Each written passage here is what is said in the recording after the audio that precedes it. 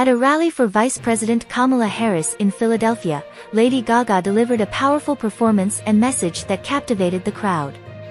The 38-year-old singer, known for her activism and music, performed Irving Berlin's God Bless America, drawing cheers from the audience.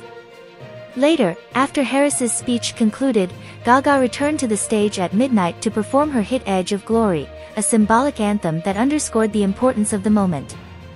Seated at a piano, Gaga used her platform to speak about women's rights and the historical challenges they have faced in the United States. For more than half of this country's life, women didn't have a voice, she said, referencing the generations of women who held families together while men made decisions. She emphasized the importance of the upcoming election, saying, "Tomorrow, women will be a part of making this decision." As she concluded, Gaga urged Pennsylvanians to vote, holding the crowd's attention as she expressed hope for a leader for all Americans. Her speech resonated with the audience, who erupted in applause, showing strong support for her message.